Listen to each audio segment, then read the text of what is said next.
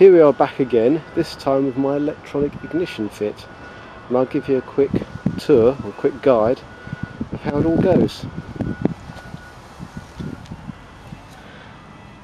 Here you can see the cable from the electronic ignition unit, and it goes into a terminal block here which feeds into the LT cable which supplies the HT coil.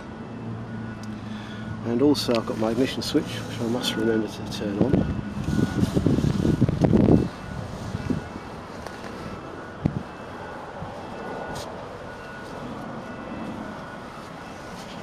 Walking around to the other side, here you can see the electronic ignition unit fitted. I fitted in such a way so it's basically kept dry, and also as well it's kept away from the heat, and also it must be well insulated so it doesn't earth or find a ground through the frame, otherwise it won't work properly. The two cables, one comes from the contact breaker points, and that provides the switched ground, and the other one goes back to that terminal block I showed you earlier, which feeds the LT ignition side of the circuit. And the cables basically are just tied using tie wraps and fairly carefully routed, so hopefully there's not too much rubbing or any problems, and then they go up to that terminal block by the ignition coil. Right, I'll try and start this, hopefully it won't let me down.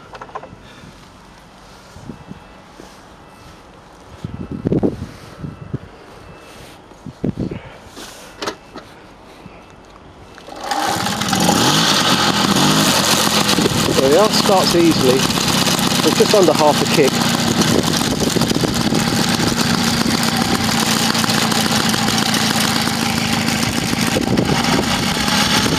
Just revving it up a bit.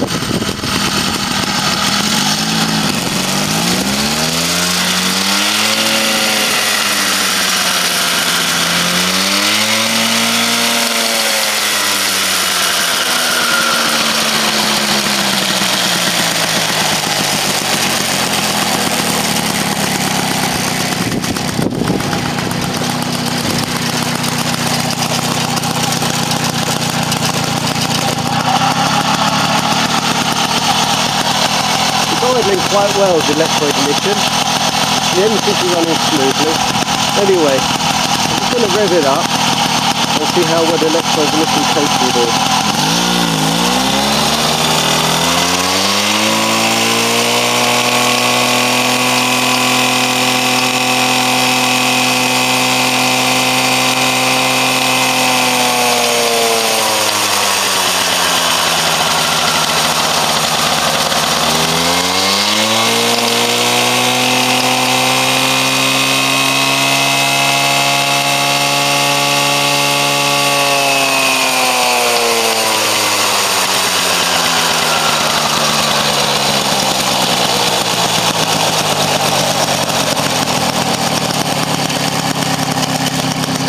Well, I've had the engine running up to full revs, and the engine didn't miss a beat, so it's looking very promising so far with this electronic ignition unit.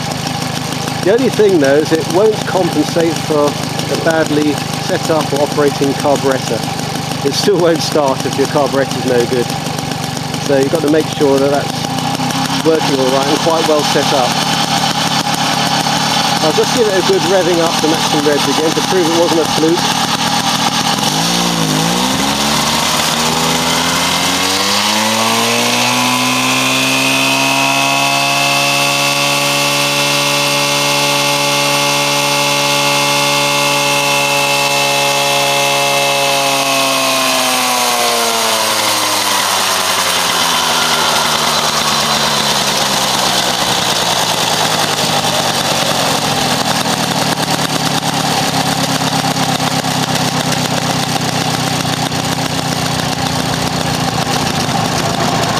It idles very nicely, and I'll just run it up to sort of normal running rev.